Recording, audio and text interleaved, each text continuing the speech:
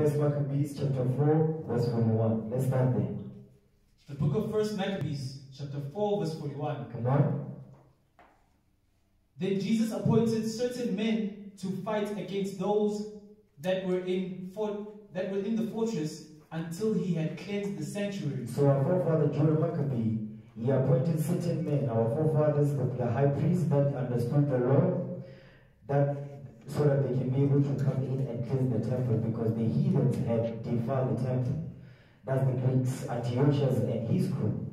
You understand? Read verse 41 again. The book of First Maccabees chapter 4 verse 41. Then Judas appointed certain men to fight against those that were in the fortress until he had cleansed the sanctuary. Until he had cleansed the sanctuary. Read on. So he chose priests of blameless conversation, such as had pleasure in the law. So the men that our forefather Joel Maccabee chose were those men that had pleasure in the law.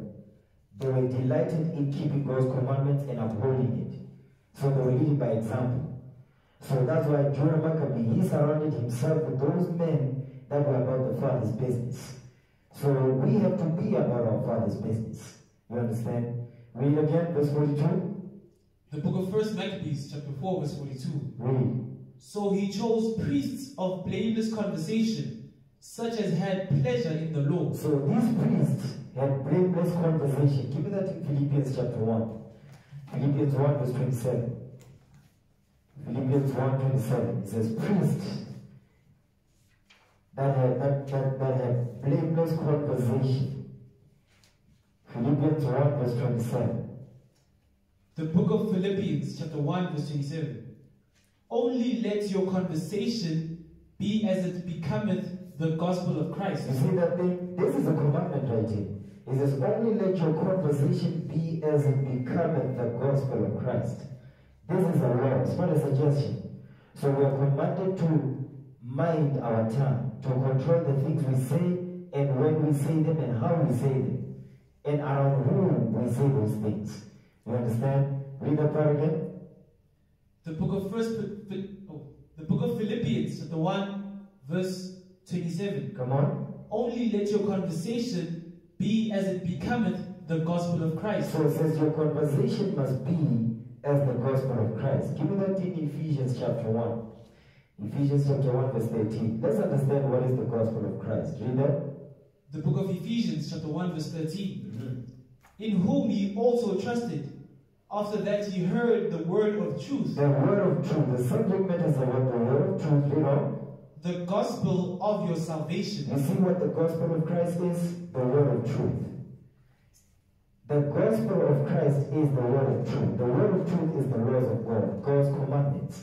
So it says our conversation must be according to the laws of God.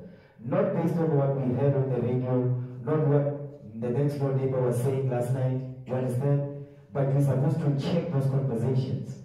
Because you have control over the things you say. And the things you say, the people that are around you, they're going to tailor their speech based on what you say. But if your speech is loose, your tongue is loose, guess what they're going to do? They're going to be loose around you too. You understand? So we need to lead by example. Read that again, verse 13. The book of Ephesians chapter 1 verse 13. Come on. In whom ye also trusted, after that ye heard the word of truth. The word of truth. That's the gospel of Christ. Go back to where was it? Philippians 1:27. The book of Philippians chapter 1 verse 27. Read. Only let your conversation be as it becometh the gospel of Christ. You see what he's saying? Let your conversation be as it becometh the gospel of Christ, meaning according to the laws of God. Because I know it's we didn't grow up in the law, so now we don't know how to conduct ourselves in society. That's why the nations are despising us. The nations are treating us like like Jeremiah says in Lamentation, we are as like a menstruous rag in front of the nations. You understand? Give me that in Lamentations real quick. Lamentations chapter 1. Lamentations 1 verse 17. This is how we are to the nations. This is how they see us. You understand? But it's not about the nations. So our focus is not on the nations. Our focus is on the nation of Israel, our people. Read that. Lamentations 1 verse 17. The book of Lamentations, chapter 1 verse 17. Mm-hmm.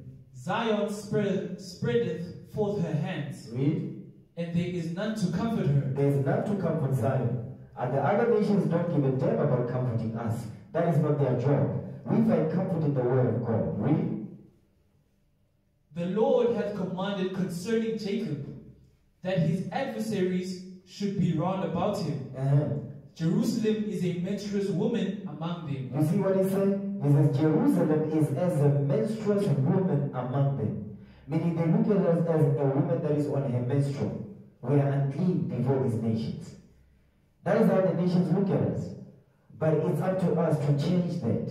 And the Most High God is giving us the blueprint on how to do that. You understand? Go back to Philippians 1, verse 27. The book of Philippians, chapter 1, verse 27. Come on.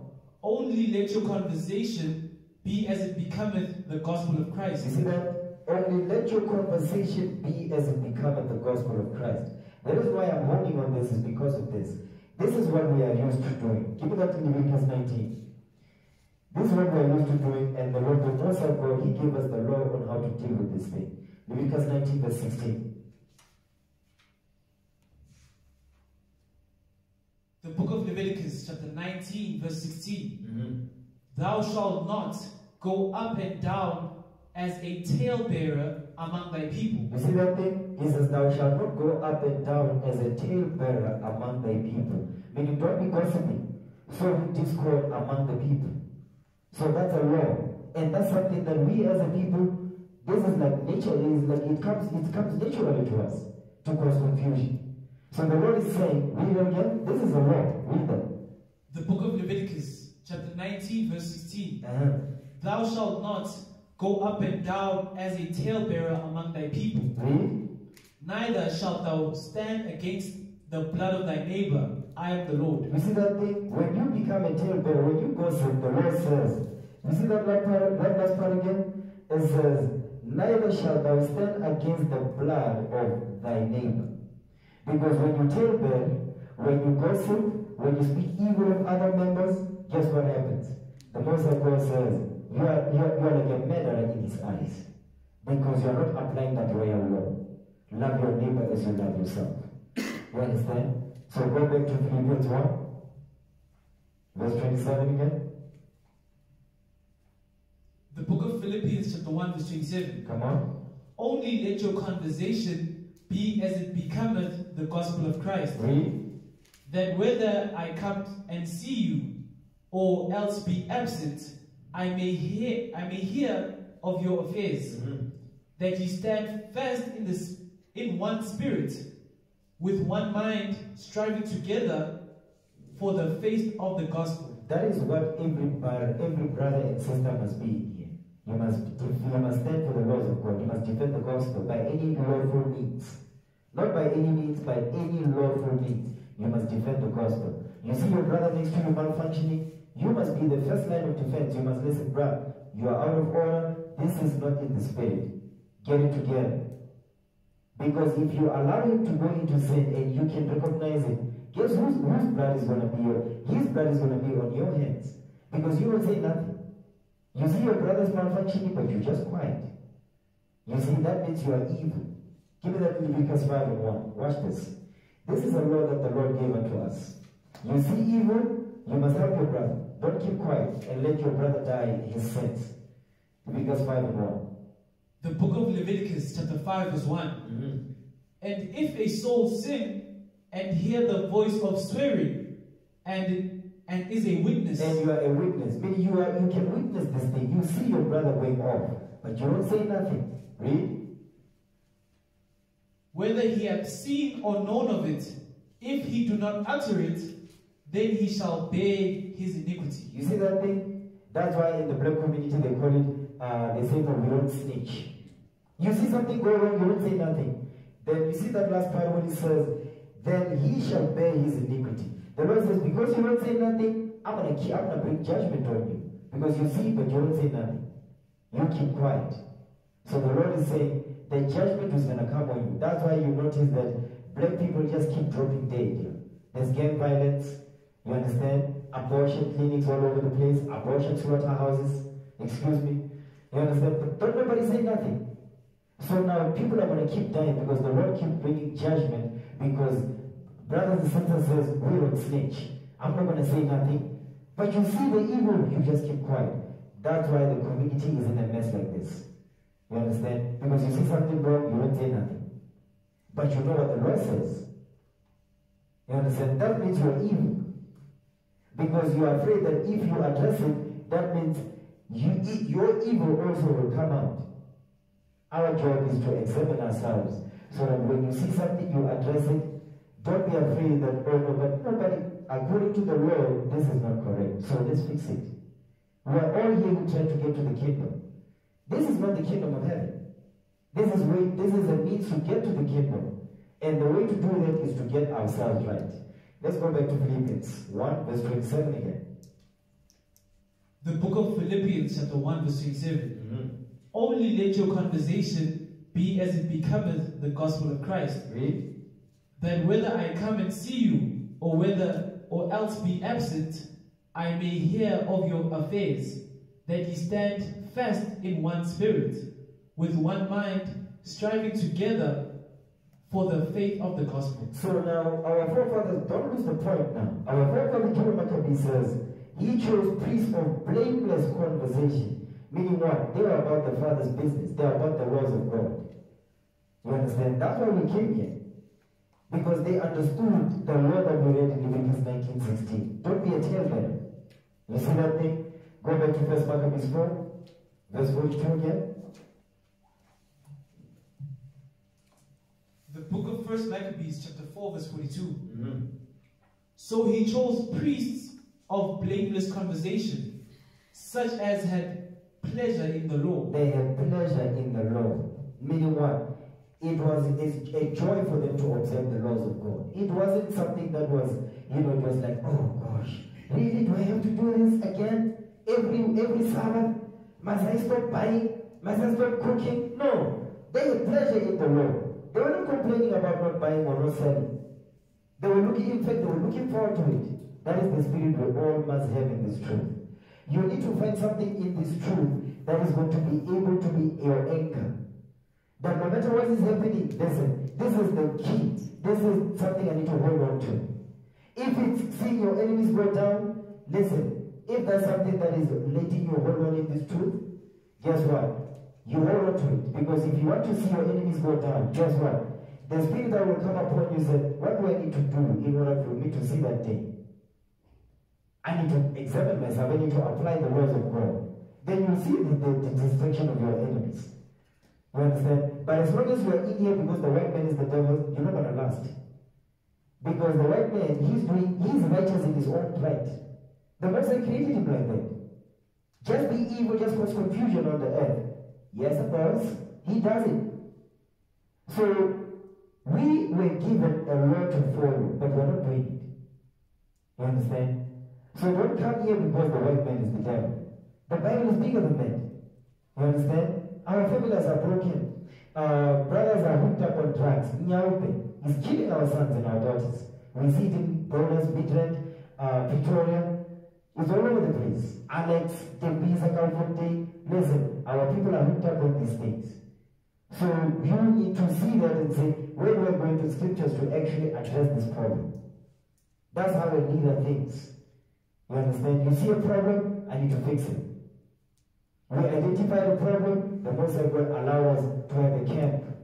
That helps us to go out there because we see the problems in our people. We see the problems in our community. And we're driven by what is written because we see the solutions in the Bible. Definite solutions. You understand? Read on, verse 43. Verse 43. Who cleansed the sanctuary and bear out the defiled stones into an unclean place. So now, Deuteronomy, he chose these priests that were there, pleasure in the law, to cleanse the sanctuary. That is what this is about. The Feast of Dedication is about the cleansing of the sanctuary, the cleansing of the temple. So you have to ask yourself, why was it necessary for the temple to be cleansed? We went over this, but I want to go in a different direction today. Give me that in First Maccabees 1 and 1. I'm going to touch on a little bit of history, and then we're going to go into the true understanding of why we need to observe the Feast of Dedication today in the lens of our captivity. What is the benefit of doing that? First Maccabees 1 and 1. The book of First Maccabees, chapter 1, verse 1. And it happened after that Alexander, son of Philip, the Macedonian, who came out of the land of Chittim. Chittim is Rome. So Chittim is making reference to Rome. He was in hostage in Rome. Read. Who came out of the land of Chittim, had smitten Darius, king of the Persians and Medes. Read. That he reigned in his stead, the first over Greece. So now Alexander, the so-called great, he was the king of Greece. He was the first king of Greece. The year it was around 333 BC. So write that down. Around 333 BC, that's when Alexander took the throne. Read. Verse 2, and made many wars, and won many strongholds, and slew the kings of the earth. So when Alexander took over, he was conquering everybody. You understand? He was conquering everybody. That's why it says he made many wars, and won many strongholds, and slew the kings of the earth. He was killing. He was killing, conquering, putting nations under his subjection. You understand? Read. And went through the ends of the earth and took spoils of many nations. You see that thing? That's what we read last night in Daniel 11 verse 28. They would do exploits and take the spoils of the nations and take them back to their own countries. You understand? America's doing the same thing today. Read on. In so much that the earth was quiet before him. Read. Whereupon he was exalted, and his heart was lifted up. He was powerful at this point. Read on.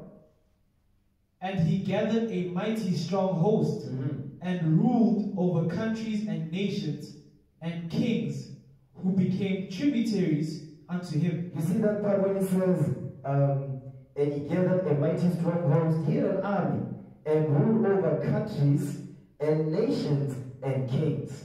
Guess what? If you look at what America does today, America rules the whole earth. But America is not going to be everywhere at once. Guess what they do? They set up kings. They call the presidents. The president in South Africa, Cyril Ramaphosa, he reports to who? He reports to the West. You understand? The Chinese president, the French president, and so forth. The list goes on and on and on. That's why here it says, and nations and kings. So he ruled over these kings, and they became tributaries unto him. They paid him taxes, colonial tax, because they were under subjection of Greece now. Read verse 5.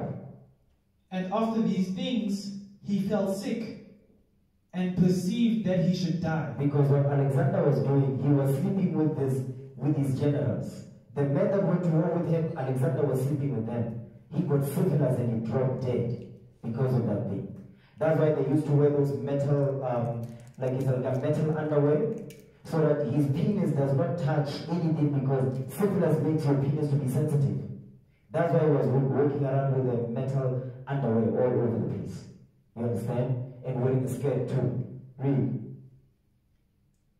Wherefore he called his servants, such as were honorable, and had been brought up with him from his youth. Read. And parted his kingdom among them, while he was yet alive. So, before Alexander died, he parted his kingdom among 4 generals. He parted his kingdom among 4 generals. So I'm gonna list the 4 generals that Alexander parted his kingdom among.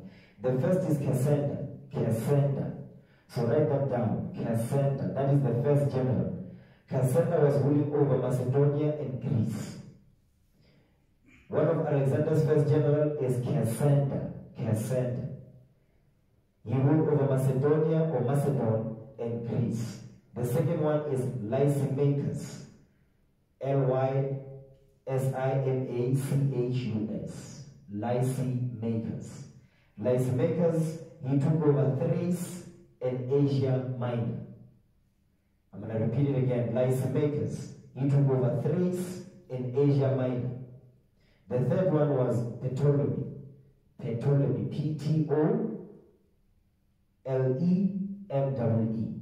Ptolemy took Egypt. The next one was Seleucus or Seleucus. Seleucus. Let me repeat it again. Seleucus. Seleucus or Seleucus. Seleucus took over Syria, Babylon, and Persia. Seleucus took over Syria, Babylon, and Persia. So when Alexander died, he made sure that the Greek Empire continued on. You understand? So he parted his kingdom among his 4 generals. The 4 generals that we just mentioned. Alright? Give me 1 Maccabees chapter 1 verse 10. We're going to jump down to verse 10. I'm just going to touch on a few points because the reason why I asked why was it necessary for the temple to be cleansed, I'm taking you on a little journey. Alexander took over, he parted his kingdom among 4 generals. Out of those 4 generals, there was one of them called Seleucus. Antiochus comes out of the Seleucus dynasty. This is Greek history, so just pay close attention. 1 Maccabees 1 verse 10. The book of 1 Maccabees chapter 1 verse 10. Read. And there came out of them a wicked root, Antiochus, surnamed Epiphanes, son of Antiochus the king, who had been an hostage at Rome, and he reigned in the 137th year of the kingdom of the Greeks. You see that thing? So Antiochus, he comes out of the Seleucus dynasty, by the way. Watch this. Give me that in 2 Maccabees 4. 2 Maccabees chapter 4 verse 7. Let me see. 2 Maccabees chapter 4 verse 7.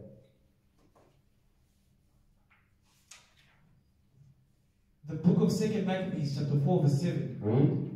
But after the death of Seleucus, when Antiochus called Epiphanes took the kingdom, Jason the brother of Onias labored underhand to the high priest. To be high priest. So Jason was an Israelite. He wanted to be a high priest, but he wanted to get his priesthood through bribes. You understand? So that's what he was doing. But the key here says Antiochus comes out of the Seleucus Empire. You understand? Let's go back. 1 Maccabees 1 verse 10 again. The book of 1 Maccabees chapter 1 verse 10. And there came out of them a wicked root. Read. Antiochus, surnamed Epiphanes, son of Antiochus the king, who had been an hostage at Rome, and he reigned in the 137th year of the kingdom of the Greeks. Jump down to verse 17. Verse 17. Wherefore he entered into Egypt with a great multitude, with chariots and elephants and horsemen and a great navy. So now, this is Antiochus now. Antiochus, remember, who is ruling over the Greek or over Egypt? Ptolemy. Ptolemy is over Egypt, but Antiochus is coming to take over also.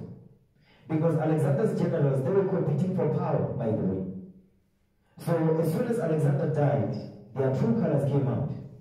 That's why when Antiochus took over, he said, listen, I'm going to conquer everything. So he took over Egypt from Ptolemy, one of Alexander's generals.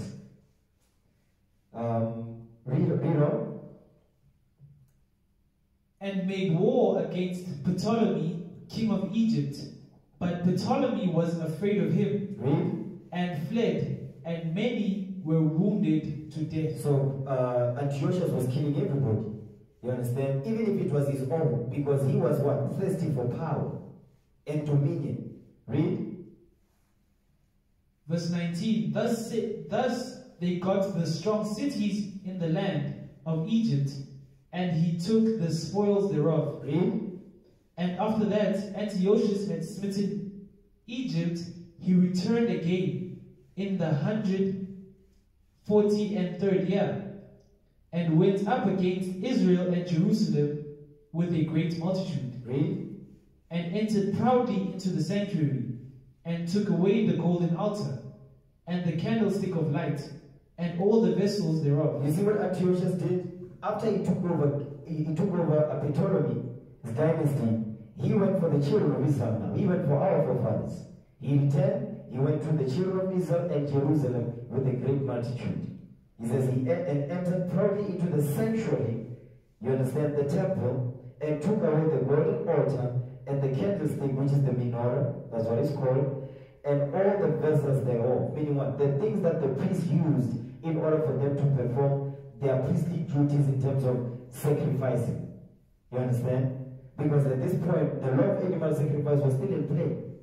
So we had to observe it. But they went to the temple because they know that that's where we get our power. That's where we communicate with the Father.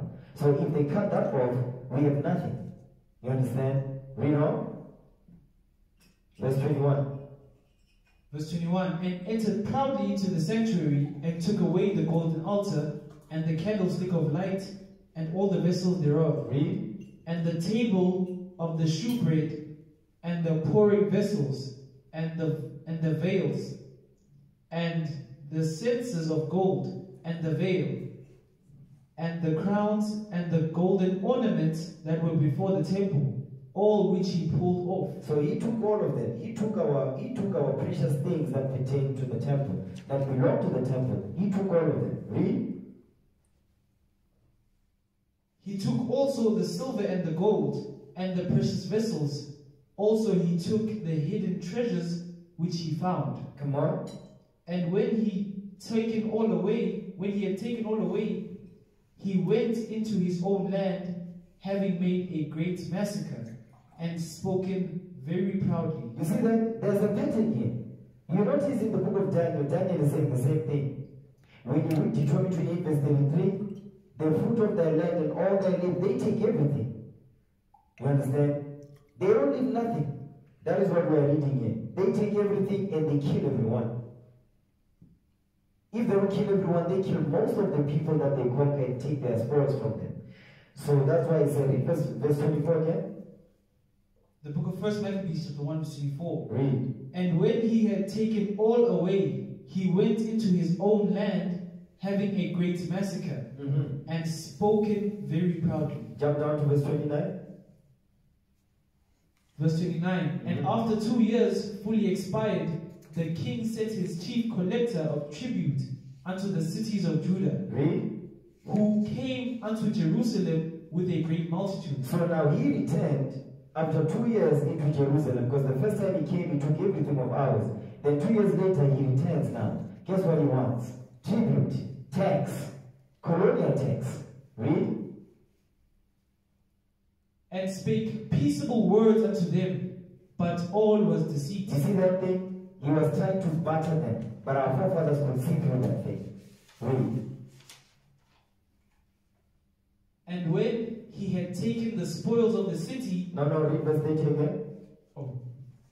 And spake peaceable words unto them, but all was deceit. Read. For when they had given him credence, he fell suddenly upon the city, and smote it very sore, and destroyed much people of Israel. You see what he was doing? So what Antiochus was doing, he came back 2 years later, and our forefathers were still in the spirit of saying, listen, we don't like what you're doing. We hate what you're doing. But he still saw that they still have the spirit and the will to fight. So he said, listen, I need to make sure that I break their spirit so that they don't even try to go against me. That's what he's saying here. That's what he's trying to do. They call it psychological warfare. That's what Antiochus was doing. You understand? Jump down to verse 35 now. Verse 35. They stored it also with armor and victuals. And when they had gathered together the spoils of Jerusalem, they laid them up there, and so they became a sore snare. You see that thing? So what they did is, they decided, you know what, we're going to put a garrison around the temple. Meaning we're going to put a military around the temple so that the children of Israel do not come in to do their sacrifices. But guess what? There was coons among the Greeks. Those of our people that were siding with the Greeks. You understand? They were living large. Everything was good for them. Because they were sold to do mischief, to go against the laws of God. It's the same thing going on today with the Christian church, and the pastors, the politicians. They are all bought and paid for and gift rent. You understand? Read on. Verse 36.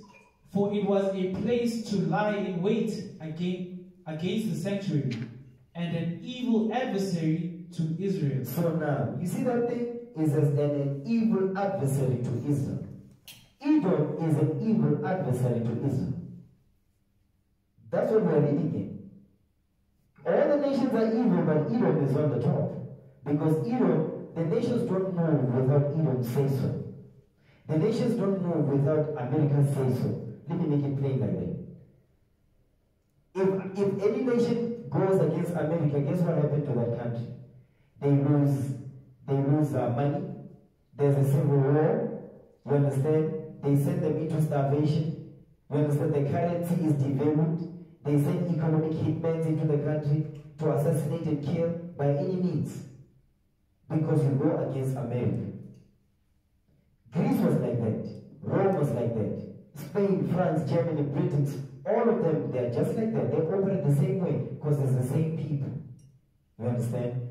Read verse 37. Watch this. Verse 37. Thus they shed innocent blood on every side of the sanctuary and defiled it. You see that thing? They were killing our forefathers. It says they shed innocent blood on every side of the sanctuary and they defiled it. Read. Insomuch that the inhabitants of Jerusalem fled because of them. Whereupon the city was made an habitation of strangers, and became strange to those that were born in her, and her own children left her. You see, it says, you will become a stranger in your own land. Isn't that what's going on today? Because today we say, no, but Africa is ours, it's our motherland, but you're a stranger here. You understand? The other nations come here, they take the land, they take the resources, and they put you to work on your own land and give them all the spoils. That is what's going on today. They call it colonization. Simply put, oppression. You understand? That is what we are reading here. Read on. Verse 39. Her sanctuary was laid waste like a wilderness. Her feasts were turned into mourning, her Sabbaths into a reproach, her honor into contempt. We were no longer keeping our Sabbath no more. We were no longer sacrificing into the temple because the Greeks had taken over it and they were dividing the temple. Read. As had been her glory, so was her dishonor increased, and her excellency was turned into mourning. Come on. Moreover, King Antiochus wrote to his whole kingdom that all should be one people. That's the continuance of democracy. Because democracy didn't start with Antiochus. Democracy started with Cleisthenes. There was a man that was a Greek Edomite, a white man, in 508 BC. He's the one that started democracy. They held the first election in 508 BC in Greece, Athens. You understand? So Antiochus just continued what his forefathers was doing. It wasn't nothing new at this point. But he enforced it more. He Hellenized everybody. Enforcing our forefathers to become Greeks and to call themselves by the names of the Greeks, to eat their defiled food, to dress skanky and all of that. That's what's going on today. Isn't that what's going on today? With our sons and our daughters, our fathers and mothers. It's the same thing. Our sisters and brothers, the same thing going on today. It was going on back then. You see that thing? Come on. And everyone should leave his laws, so all the heathen agreed according to the commandment of the king. You see that thing? Everyone should leave his laws, and all the heathen agreed to this thing. Because the people that was given the laws was us.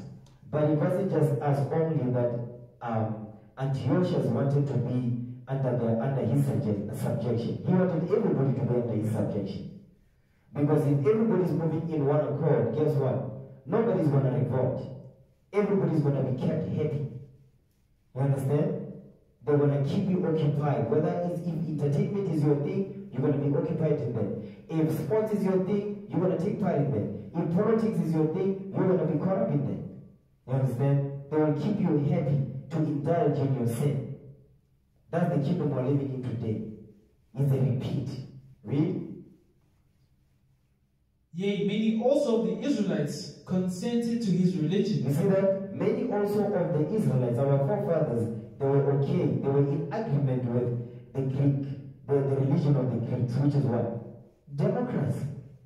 Democracy is the religion of the Greeks.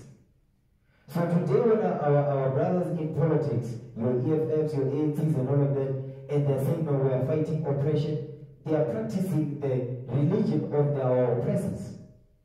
You see that thing? That's why nothing has changed. That's why we're still in the same condition, if not worse. Because they're still continuing they're using the system that the oppressor has set up to fight oppression. That's not going to happen. You understand? Read on. Yea, many also of the Israelites consented to his religion, and sacrificed unto idols, and profaned the Sabbath. Come on. For the king had sent letters by messengers unto Jerusalem, and the cities of Judah, that they should follow the strange laws of the land. Like for instance, in the US they celebrate Thanksgiving. Today, here our people are celebrating what? Christmas. Christmas is coming up. That's why we're reading here, it says, read that part again, that bottom precept again, that they should what? That they should follow the strange laws of the land. Christmas is a strange law of the land, because the Lord didn't give us Christmas. New Year is a strong, is a strange law of the land, because the Lord didn't give us that. He gave us Passover, which happens in March.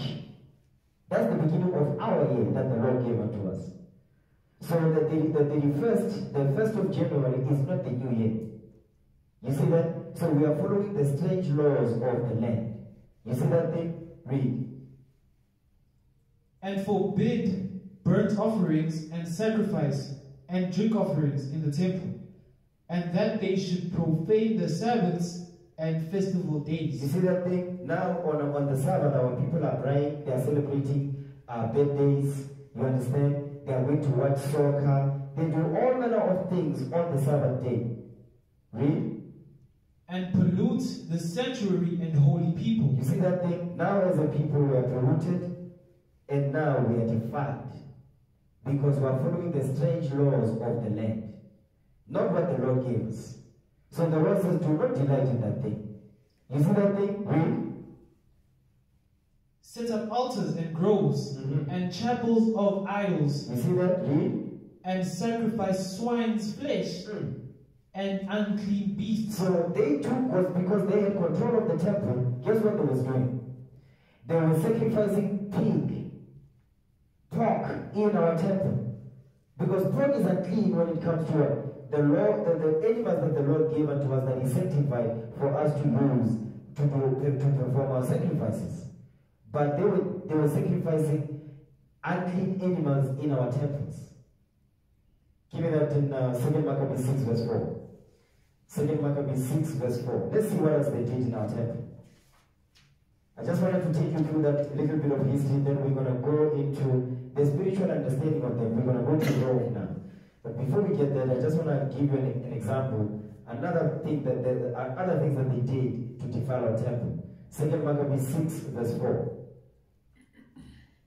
The book of Second Maccabees, chapter 6, verse 4. Come on. For the temple was filled with riot and reveling. You see that? It was filled with riot and reveling, parties and all of that. You understand? Read. For the temple was filled with riot and reveling by the Gentiles. By the Greeks. Read. Who dallied with harlots. They were having orgies in our temples. You understand? They were dealing with prostitutes in our temples. Read. And had to do with women within the circuit of the holy places. The circuit of the holy places is making reference to where we put our holy things. The table of shewbread, the candlestick, meaning what? The menorah. Where those things were placed for us to perform our holy sacrifices, guess what they were doing? They were having orgies in place of that. In our temples. You understand? That's some evil stuff. Guess what? You cannot move past that. Look at what's happening today in the Christian church. What's the difference? Because it's the same thing. When brothers want to look for a woman to sleep with, guess where they go? Church. That's why they don't go to the club no more. They go to church. And guess what? They find them. Because the same women that go to church, guess what they go there for? To look for men. You see how this goes? All evil stuff here. Read. And besides that brought in things that were unlawful. They were bringing things that were not lawful. You understand? Like swine's flesh, harlots, prostitutes in our temples. Read.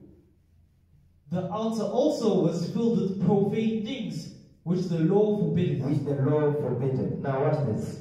Now let's fast forward now. Let's go to Rome. Give me Luke 21 verse 20. Luke chapter 21 verse 20. Let's see what Christ said about the temple. The book of Luke, chapter 21, verse 20. And when ye shall see Jerusalem compassed with armies, then know that the desolation thereof is nigh. You see that thing? So Christ was warning us of the destruction of Jerusalem before it happened. So he was prophesying that Jerusalem is going to be destroyed by the Romans. You understand? Watch this. Matthew 24, verse 1. Matthew chapter 24 and verse 1. Christ prophesied about the destruction of Jerusalem. Watch this. The book of Matthew, chapter 24, verse 1. Read. And Jesus went out and departed from the temple, and his disciples came to him to show him the buildings of the temple. So he was showing them the building of the temple, right? He was looking at the actual physical building because at this point, the temple wasn't destroyed yet. It was still standing. Read. And Jesus said unto them, see ye not all these things? Verily I say unto you, there shall not be left here one stone upon another that shall not be thrown down. So Christ was saying, listen, Jerusalem is going to be destroyed completely. That's what he was saying.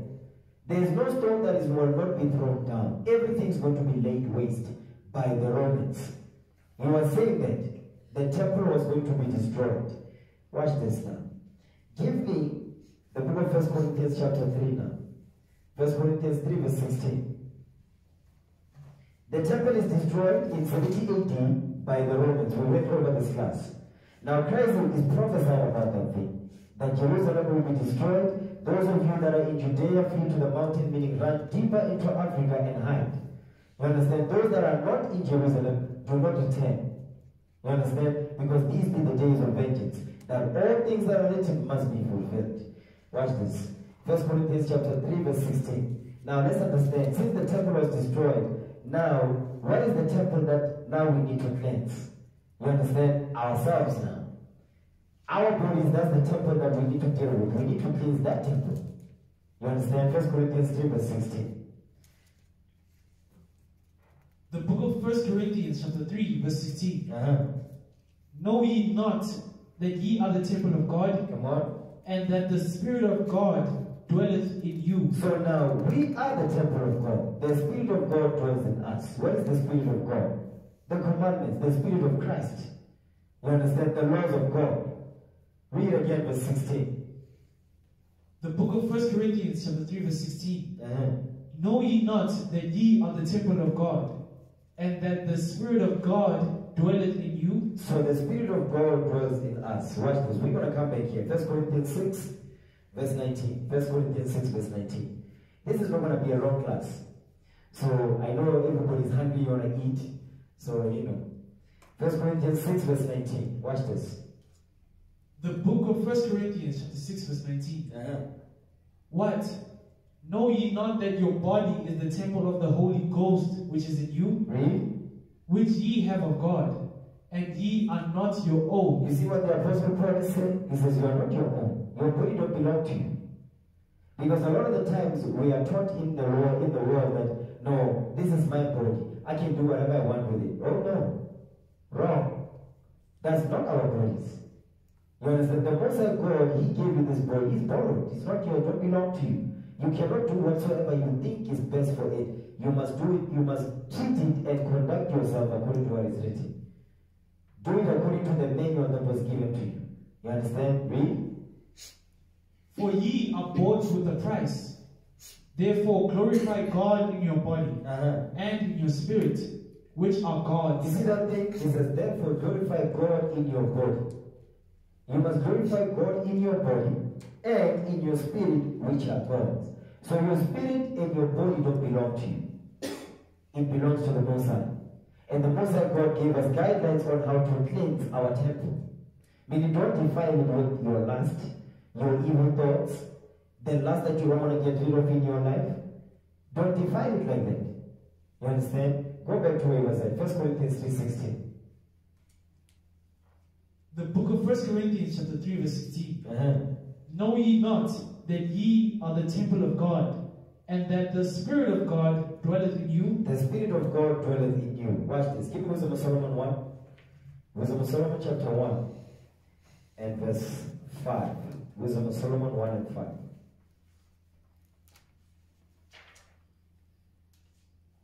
Start at verse 4. Read verse 4. That's what I want actually. The book of Wisdom of Solomon chapter 1 verse 4. Come on. For into a malicious soul wisdom shall not enter. Come on. Nor dwell in the body that is subject unto sin. You see what the Lord is saying? It says, into a malicious soul, an unstable soul, an undisciplined soul, it says wisdom will not enter. Nor will it dwell in a body that is subject unto sin. Because if you give your body to sin, because your flesh is always lusting for things. But if you give your flesh the things that it lusts for, guess what's going to happen? You're going to get destroyed. You're going to die. Because the Lord will bring forth judgment on you. You understand that? Hello? Yes, All praises. Read it again, verse 4. The book of Wisdom of Solomon chapter 1 verse 4. Come on. For into a malicious soul wisdom shall not enter. Come on. Nor dwell in the body that is subject unto sin. A body that is subject unto sin is that, listen, your body will tell you, I'm used to this. So, the Lord says, don't do that. So now you have to make a decision. Are you going to respond to your flesh, or are you going to respond to based on what is written? Because your flesh will always be fighting the laws of God in the you keeping the commandments. Understand, it's going to be a fight. It's not going to be easy. Because your body is used to certain lusts, and your body is used to you giving it certain lusts whenever it wants. Now when you come into this truth, your fight, that's when your fight begins. Where you have to say, no, I'm not going to give my flesh what it wants. Because it might feel good right now, but in the future, in the long run, it's going to get me dead. So you have to have fear for the Most High God to move like that. You understand that? Alright, let's go back to what was that? 1 Corinthians 1 Corinthians 3 verse 16. The book of 1 Corinthians chapter 3 verse 16. Know ye not that ye are the temple of God? Come on. And that the Spirit of God dwelleth in you? The Spirit of God dwells in you. The only way when the only time that the Spirit of God will dwell in us is when we don't subject our bodies to sin. We don't just, we stop fighting. You understand? You stop fighting and say, you know what? Listen, I've been struggling with this thing. It's not going away, so I don't know what else to do. Listen, you have to fast. You have to get into the habit of fasting. You have to get into the habit of praying. Because a lot of us, we don't really pray the right way. That's why we went over the prayer and fasting class, so you can know how to pray and how to fast. Because there's certain sins, there will be strongholds on all of us. The only way to get rid of it, you need to fast. That's the only way. If you don't fast, that thing will always knock you out in the first round, all the time. And you're going to get frustrated, you're going to say, you know what, listen, this Bible is not true here. And there's no power in this book. No. It's because are you doing the things that are necessary for you to come out of it? Because you can't say, you know what, I want to lose weight, okay? But at 12 o'clock at night, you're eating McDonald's. Is that going to happen? Hell no. So you have to do things necessary in order for you to achieve that goal. One of those goals, you have to fast. Because when you fast, guess what? Fasting is symbolic that you can, if you can deny your body food and water, the basic things it needs, that means you have the power to stop the sin that you have. That's the example behind fasting. If for 24 hours, right, you know that you are a gambler, but for 24 hours you say, you know what, I'm not going to go to the casino, I'm going to be in the Bible, I'm going to study, that means you can do it. You see that? That means you can get it done. But a lot of the times, because we don't believe the Bible, you're like, yeah, you know, but I don't really get it. You know why? Because you don't come to the Most High God decided. You come to Him already, you already have doubts. Already. So guess what? You're not going to succeed in it.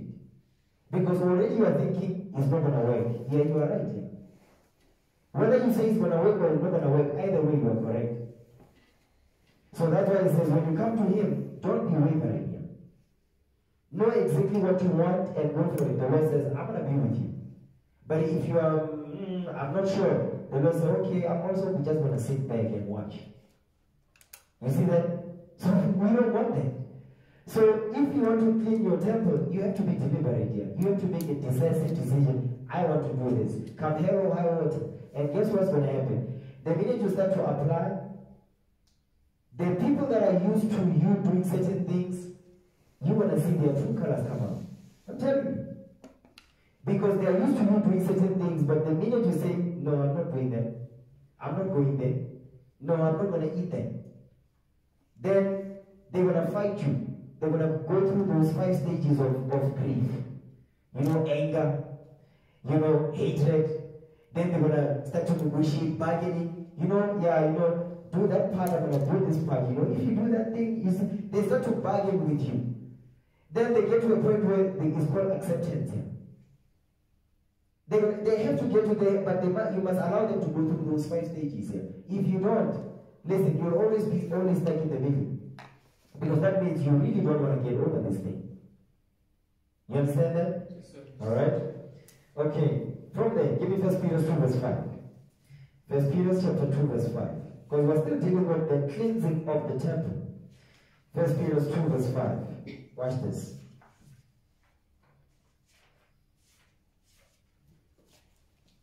The book of 1 Peter, chapter 2, verse 5.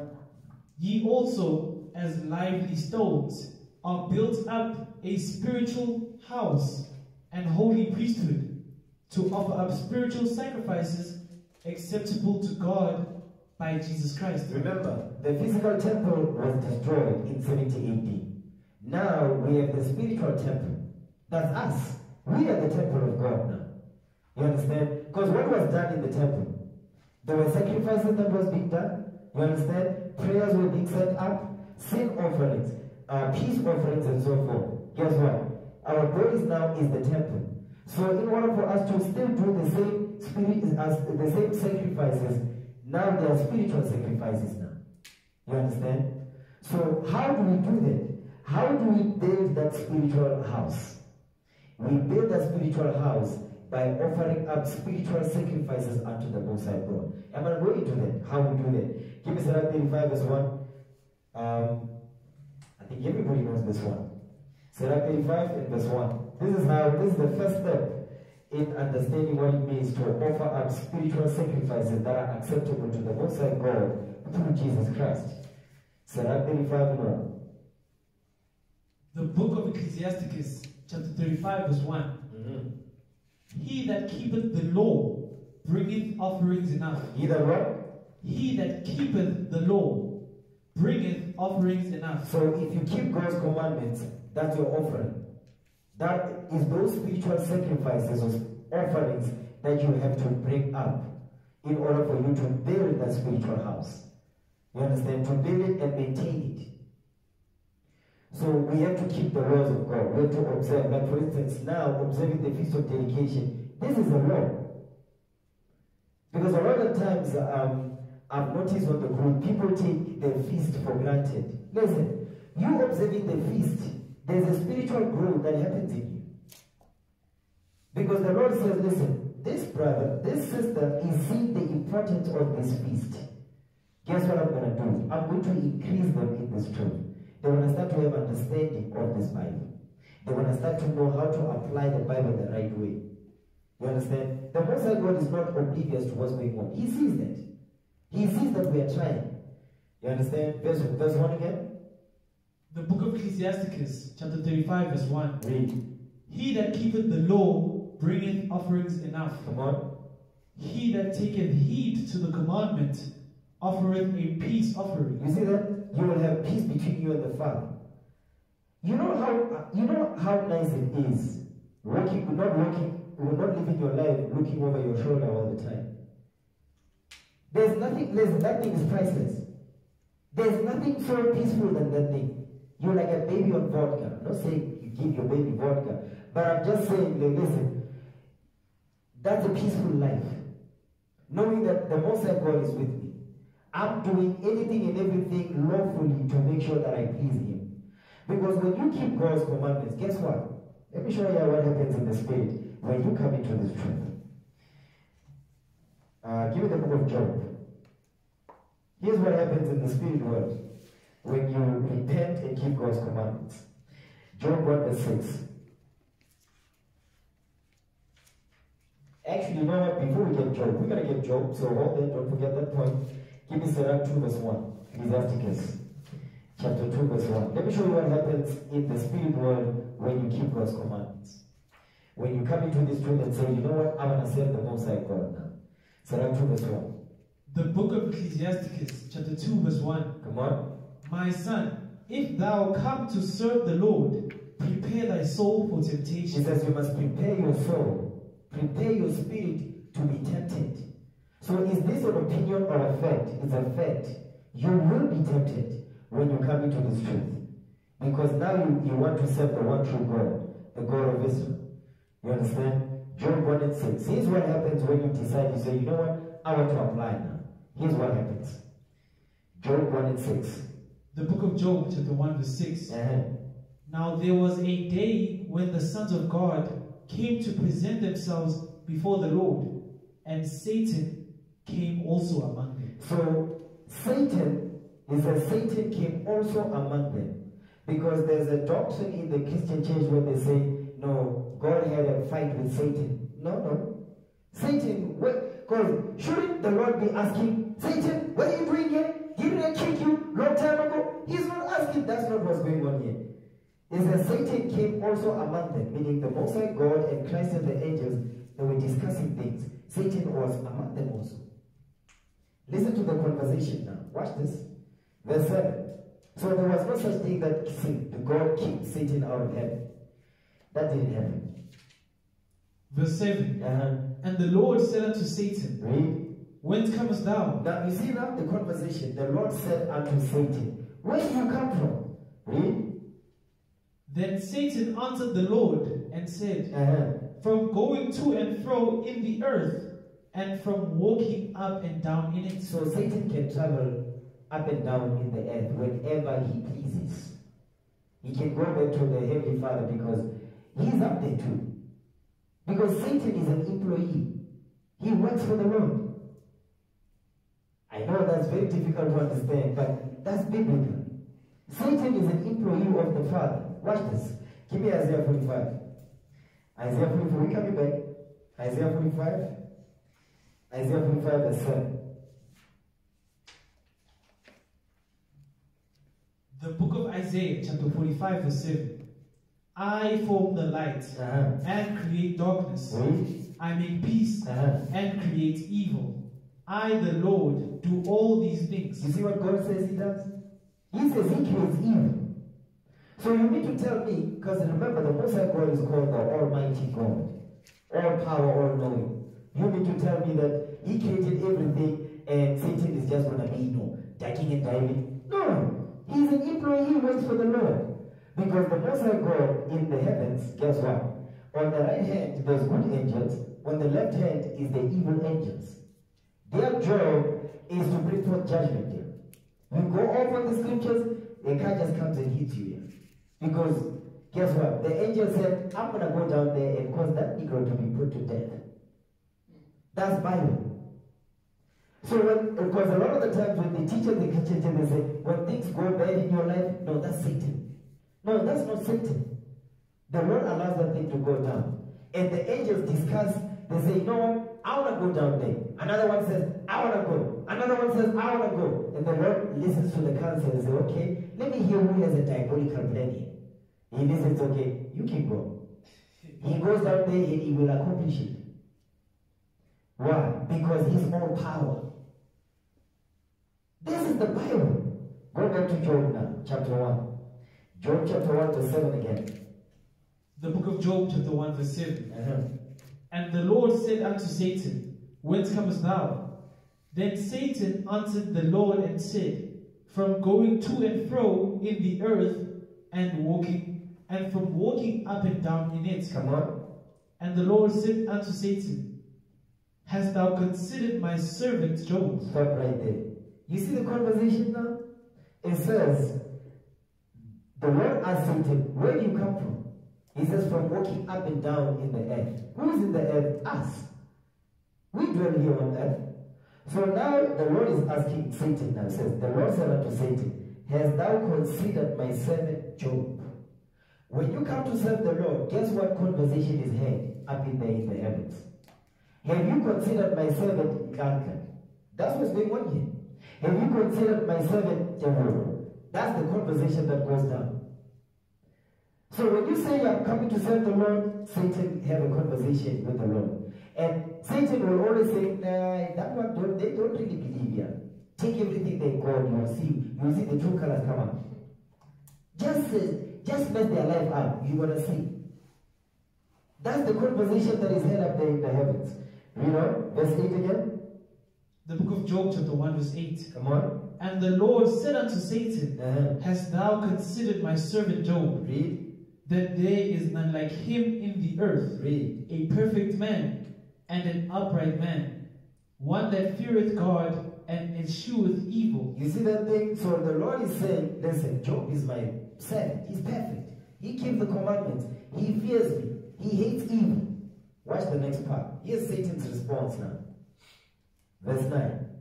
Then Satan answered the Lord and said, Doth Job fear God for naught? So Satan is saying, listen, this guy, he fears you because what?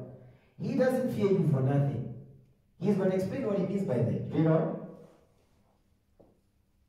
Hast not thou made an hedge about him? Meaning what? The reason why he fears you is because, the reason why he worships you, the reason why he's sincere is because you are protecting him. He's wealthy, everything is good in his life. That's why he serves you sincerely. Read. Hast not thou made an hedge about him, and about his house, and about all that he hath on every side? Read. Thou hast blessed the work of his hands. Come on. And his substance is increased in the land. You see what he said? His substance, meaning Job was wealthy. He wasn't poor, he was wealthy.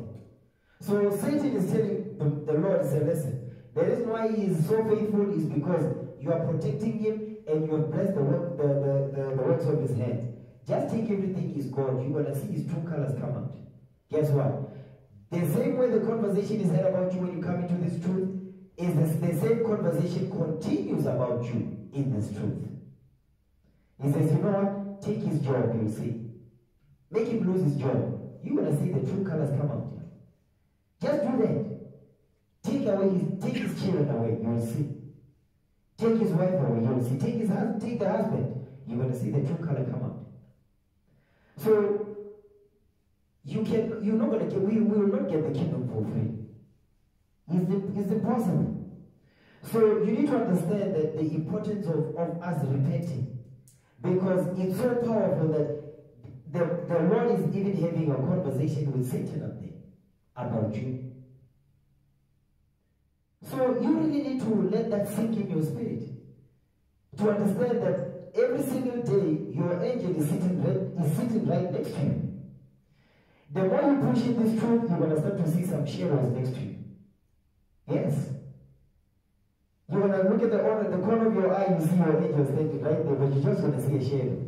He is walking around with books about you. Everything you do, you understand? That nigga right there. You see the things that you do, you think nobody's seeing you, he's writing them down here. And he takes the elevator, he goes up. He says, you see, look what he's doing. That's what's going on every single day. Because the day of judgment, those books will be open. The Bible and the books about your life, your lives. Because you will be here many times. All those books are going to come out. You're going to be judged based on what is written and what is written about your life, the things you've been through. That's heavy stuff, right? That is some heavy stuff. Alright? Okay, go back to where was that now? First Peter 2. No, Sirach 35 and 1. I'm sorry, Sirach 35 as well. Let's go back there. I know I digress, but I just needed to bring the point so you can see really the importance of the journey of your repentance. Very important. Sirach 35 and 1. The book of Ecclesiasticus, chapter 35, verse 1. He that keepeth the law bringeth offerings enough. Come on. He that taketh heed to the commandments offereth a peace offering. Offereth a peace offering. So when we keep God's commandments, we are offering a peace offering. Jump down to verse 4 now. Watch this. Verse 4. Thou shalt not appear empty before the Lord. He says you cannot appear empty before the Lord. Meaning what? You cannot go and appear before the Lord, but you are empty. Meaning what? You don't have works good for repentance. You're not keeping the commandments. You understand?